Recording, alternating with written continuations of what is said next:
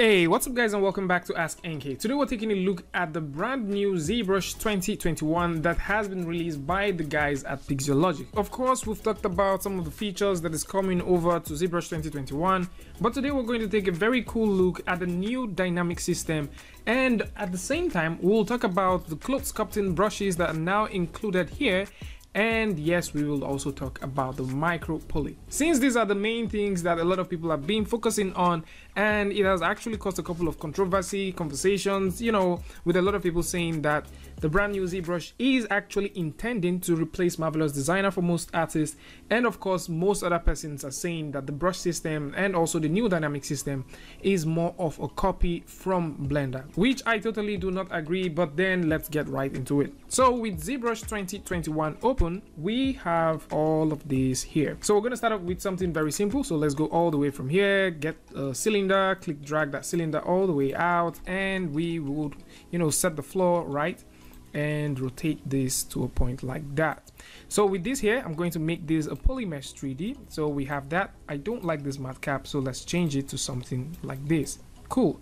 Now if you're working with ZBrush at any point in time and you don't like your canvas looking this small, you can simply go all the way to this part. Let's double that canvas, click on yes, hit Ctrl and N to make a new one, click and drag, click right here to get things started. And of course I'm going to go back one more time just to make sure I don't have this gradient, and I would lose that right here. Cool. So with this here, you notice that we have a brand new menu right here, and it is called Dynamics. So if I click right here and just simply click, you notice we have the dynamic going on here. So what happens with this brand new dynamic menu? So if I select this and drag this all the way up, you'll notice we have gravity, we have certain things turned on. I'm going to turn off the on brush, we have the floor collision, and we also have self collision. But if you look down here, you would notice we have a big button called Run Simulation. This is the button that excites me the most, so that's why I'm going to press it. So once you press that, there you go, simulation easy. So you can undo, redo, do whatever you want, and you have this thing going for you. Now this is just the very basic, but how do you cause collision? How does collision actually come in play? So if you want to get collision happening, if you go over to the sub tool, go over to append, let's append something. What do we append right now? A terrain. So I think a terrain looks good. I'm going to select this terrain, drag this all the way up, scale this a bit, and scale this in this direction. So by simply doing that, I'm also going to select that. And of course, because I have this terrain selected, if I also go through and click on Run Simulation, you see it runs all the way to the floor, but it doesn't cause collision. So how do we get collision happening? How you can get collision happening is by telling ZBrush that you would like any object that is currently not selected to be a collision object by making sure that they are visible. As far as they have the eye icon turned on, you can simply go over to collision volume and click. So once you click on collision volume, ZBrush would go ahead and merge every visible object and force them to become colliders. Now the only object that it is not going to cause to become a collider is the object that is currently selected within the subtool. So once we have that there, we can simply click on Run Sim, and there you go. Pretty easy. So with this going on, what else can we do? What we can do now is we can actually force collision to happen based off what we want. So if you would like to play with any of these things, of course you can do that. But before we actually talk about any of those things that you can do, let's take a look at some of these parameters so that you guys can see how you can get started with it. So right here we have the on mask. You can click on the on mask, and I'm just going to go all the way to this point, grab and select this part.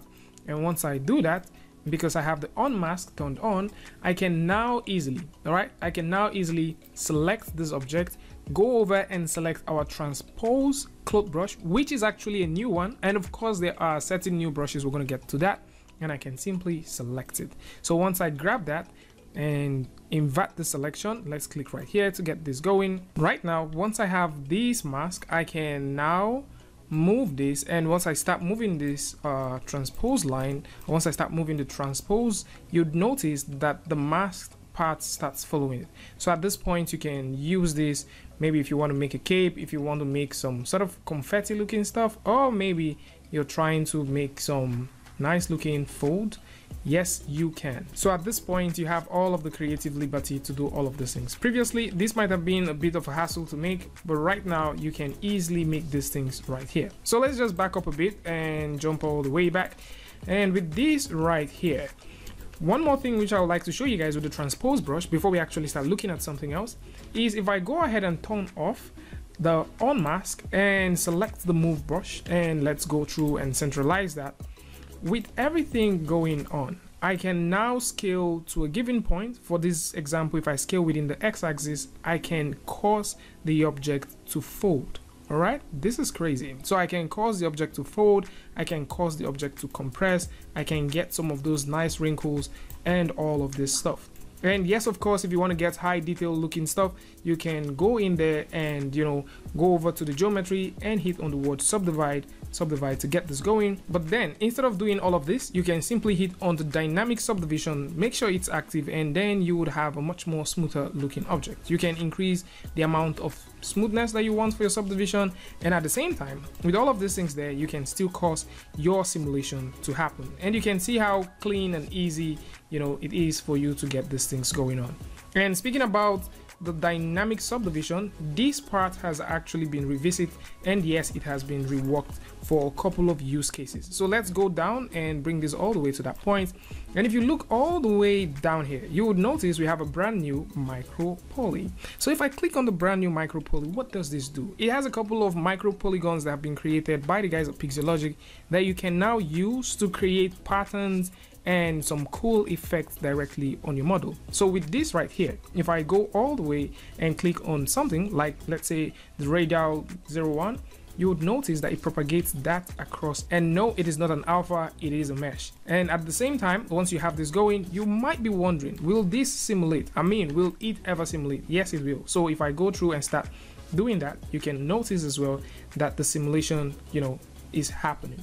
And once you want to, you know, rotate this, you want to do anything you want, you can simply go through and get the transpose cloth brush and start working with it. If you don't want any of this, we can turn this off, and yes, you have this going.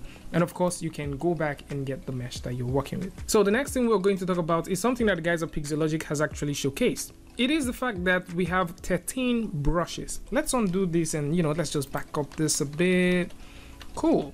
So there are 13 brushes that you can work with minus the transpose cloth brush. So if I go all the way here and tap the word C on the keyboard, you would notice that we have a couple of brushes. We have the cloth ball, we have the cloth dimple, you know, we have the cloth wind. Oh, let's try that. So we have the cloth wind, let's wind. Oh, so you have the cloth wind, you can simulate some sort of wind effect. You also have a couple of them. So if I also take a look at the nudge, yes, you have the cloth nudge, and you can use this as well. We also have something cool. Let's also go back here and tap C on the keyboard. We have the cloth move, we have the cloth hook brush. So the cloth hook brush is also something that you can work with, and the cloth hook brush can come in extremely handy for those who would like to create some sort of fold and, you know, wrinkle things around. So let's talk about something very interesting that the guys at Pixelogic has also done. So every single brush that you have now in ZBrush now supports dynamics. Okay, so you can literally go over here and pick your clay buildup brush, and you can use dynamics alongside with it. So how does this work? So how this work is simple. If you go over to the brush section, go over to the section you have called elasticity, and just in case you're looking for the brush, this is the brush thingy right here. So if you go over to elasticity, you can increase the simulation iteration. So what happens now is once you start sculpting, it's also going to have simulation attached to it. So I can go in here, and of course I can start sculpting, and right now you would notice that we have that simulation feeling going right in there, and you can also notice that happening with our model. So you can choose to get these and also work with it. If you are looking for any other brush, so let's go in there and find another brush. Let's see, we can get the spiral brush, for example, and of course this is what the spiral brush looks like. Okay, but then if I go in there and increase the simulation iteration and we start doing that, you can notice that we have that simulation feeling or that simulation thing going on there. So we can also do something like that, and yes, you can get this happening for you. So once it has to do with dynamics, simulation, yep, you can now get these across all of the brushes that exist with ZBrush, and it just makes a lot of sense that this is something that the guys from Pixelogic has also implemented. So with this said, let's also clean up what we have, and let's take a look at something that was also teased. So I'm going to get a plain 3D. Let's press F on the keyboard to frame in on that. So once we have this going, let's make this a polymesh 3D, and right over here I would also make sure that we have dynamics.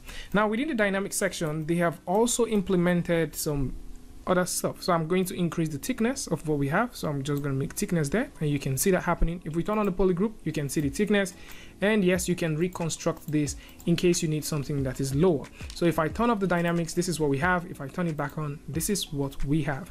So with all of these things here, we've already talked about the micro poly, that you can click on micro poly, click right here, and then you can, you know, simply get the micro poly to go around this. But something that we also need to talk about, let's turn this off. Something we need to talk about is the fact that within the dynamic section, there are a couple of things that you can play with. So you can choose to expand, you can choose to, you know, inflate, deflate, you know, and contrast. So if I go in here and choose to inflate this, I can play with whatever value I want, and I can press the playback button, and you can notice that it's inflating. I'm also going to go ahead and stop that. Let's undo this. If I select, you know, expand, for example, turn off that and click, you can also notice that we're getting something like that. Now, this doesn't really make a lot of sense owing to the fact that we already have this right here, and, you know, nothing is happening. So how do we get this to work? So for us to actually create some sort of expand, or, you know, add or feed pressure into this object, what we need to do is to apply this stuff. So I'm going to apply the dynamic subdivision, and now with expand selected, I will simply take this out, take out gravity because we don't need that, and because we don't want to expand, we want to inflate, I would go in there and run the simulation. So once I run the simulation, you can see that we have a very nicely looking pillow. Of course, if you also want to play with this, you want to get some cool stuff happening, yep, you can also switch and pick on any of the brush. So if we go over to, you know, cloth section, pick any of the brushes here, yep, you can also use the brushes to get some pretty cool stuff. You can run the simulation one more time. If you want this to be affected by gravity, you can click on gravity, and then you can have that going. If you don't want gravity to affect it, make sure you have this one turned off. If I also select this, and we have this very nice looking stuff right here, let's make our dynamic subdivision on. I can go in there and select our transpose cloth, and in real time, once I start deforming this, you can notice that we have this stuff going. So I can get that going, can rotate it around, I can rotate this around. So we can also raise this all the way up and make some rotation happening like this. So depending on what you want to create, this amazing tool is now here for your own use. So if you're also thinking about, what about, you know, stuff like this, what if I would like to simulate directly on top of a model like this? How does this work? It works exactly the same way, because this has multiple subtools. If we select these and go all the way to where we have as append, and append you know, a plane, let's rotate across. Let's also scale this plane a bit. For this, I will select default transpose, and let's scale this, tap X to lose the symmetry, scale this, and of course we're going to also rotate it. So once we rotate this, raise this all the way up, we will tell ZBrush one more time that we would like this stuff to have gravity, okay, and then we would like 1 and 2, which are the visible objects, to have collision. So I'm going to click on collision volume, and then, you know, run the simulation.